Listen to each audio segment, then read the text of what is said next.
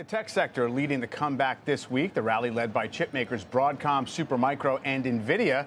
Here to share other opportunities in the tech space, Alger Executive VP and Portfolio Manager Ankur Crawford joins me here at Post 9. We've had a bit of a reset, in at least psychology, with regard to the mega cap tech stocks. They led us in the first half of this year. You've had some churn and sideways action. It seems like the market wants to be more discerning about winners and losers and what we're paying for these things. Big picture, the AI story, all the thematic elements of it, has it caused you to reassess anything or not? Not really.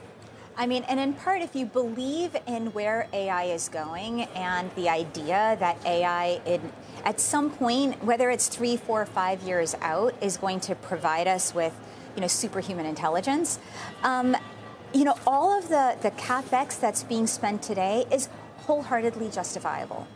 Because the opportunity to monetize that AI at that period of time is beyond, I think, what anyone has really contemplated in the market so far.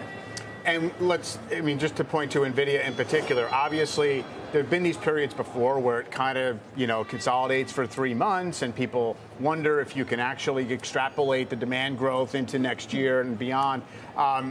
What have you heard from them recently, and I guess how are you mentally modeling it out in terms of how long this can last? Yeah, so I think there's many different ways and many different vectors of growth for NVIDIA, and the slope can change in any given year.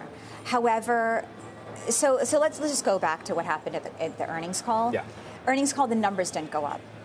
And it was the first time in, I think, 7 quarters that the numbers haven't gone up for NVIDIA. The stock comes in as people are saying 2025 is peak.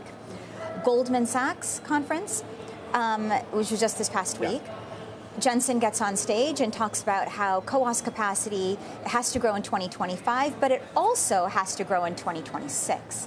That basically marked the bottom for the stock, and the stock went from 104 to 120, where it is today. Yeah. So, it is very sensitive to the growth trajectory of 2026 and whether or not 26 will be a growth year. Now, in our opinion, given how much CapEx needs to be spent, 25 is not peak CapEx. We think 25, 26, 27, and potentially 28 are going to be big CapEx years for all of the hyperscalers. Really? It was interesting to me to hear Larry Ellison from Oracle talk about AI on their conference call, where he kind of had some impatience about this question of how are we going to get paid for these products, and he essentially says it's going to be everything. It's like everything we do is essentially going to be built around these AI technologies, which is interesting to me, except it also goes back to this idea, well, technology always gets better and faster and cheaper, so how is this different right now? Was this an accelerated phase of it? Yeah, and we have to have like an hour to have that discussion. But I think in a nutshell, and it's gonna sound a little bit Terminator-esque. Yeah. So bear with me. But if you can have a coworker that has equivalent intelligence to you, and it can be effectively your foil and do everything that you need it to do, and then some. How much would you pay for that coworker? So if Microsoft, for example, opens up that opportunity for the world or for enterprises, how much are you willing to pay for that coworker? Is it $40,000 a year, $50,000 a year? Right? And that coworker works 24/7. Yeah. So today, Microsoft monetizes at a rate of about $1,000 per seat. So the opportunity is 50-fold. So when you put it in that kind of context, the big picture on AI is that it's a complete transformation of the technology and how we use it. And I think that's the part that sometimes gets lost in this AI kind of, is it a trade? Are we a peak? Sure. Because the end point is very, very different than I think the market thinks. So it's not just the same. And we hope nobody comes from the future to try and, hunt somebody down like in the Terminator. I do know that you, in sort of less cosmic terms, have found interesting ideas in narrowly focused companies. AppLovin, for example, I was noticing that move this week. Tell me a kind of thumbnail of that story. Yeah, so AppLovin is a platform. It's a gaming advertising platform. And they're using AI in order to basically make you download more games, and they can monetize their inventory better than anyone else can. They have 70% market share, and they're going into e-commerce as well.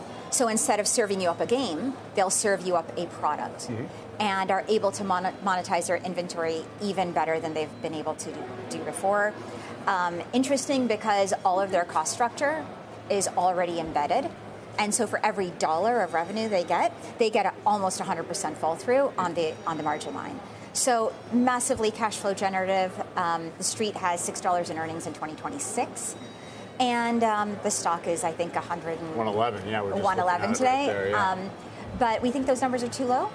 And they generate massive amounts of cash. And it's a real U-turn from, like, a round trip from shortly after its IPO. I know it kind of had a rough patch, and now it's all the way back. Yeah, it was kind of a different business when it IPO'd, and we just met with the CEO yesterday, and first of all, what a phenomenal CEO with a great command of the business, but also had the wherewithal to understand that he needed to pivot his business, and he's pivoting it again.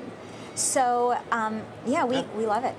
$37 billion market cap. All right, Ankur, great to have you. Good to talk to you.